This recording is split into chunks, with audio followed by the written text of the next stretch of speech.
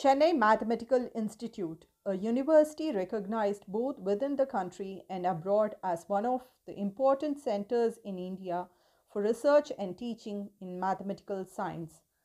Hi, welcome to Summit for Maths. In this video, we will see about Chennai Mathematical Institute and all about the entrance exam that is to be held on 1st of August 2021. If you like this video, please support me by subscribing and clicking on the bell icon and by liking and commenting your suggestions. Students who have already passed 12th standard examination from a recognized board are eligible for admission to this program. The entrance exam will be held on 1st of August 2021, coming Sunday. Both BSc and MSc exams will be held in a single session from 14 to 17 hours, that is 2 p.m. to 5 p.m. Download your admit card. Also download the important instruction for the candidates on COVID-19. The instruction includes a self-declaration to be filled out and brought to the exam center in case you don't have Arogya Setu app installed on your phone. Like last year, the exam is being conducted using the TCS Ion platform. For security reasons, the question paper will be distributed in electronic form to all centers.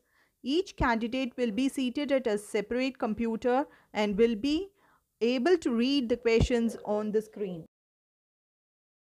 In all the exams, Part A contains objective questions that have to be answered directly on the computer.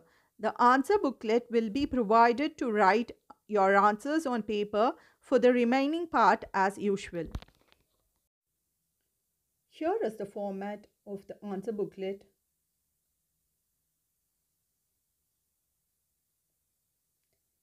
Designated space is provided for each answer.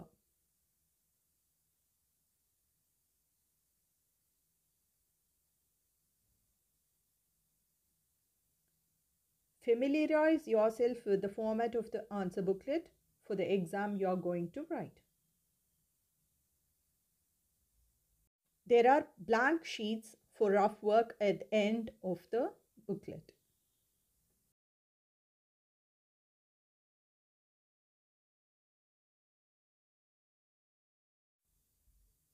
Students with exceptionally good performance in the National Olympiads in Mathematics and Physics conducted by HPSCE are exempted from writing the BSc entrance examination.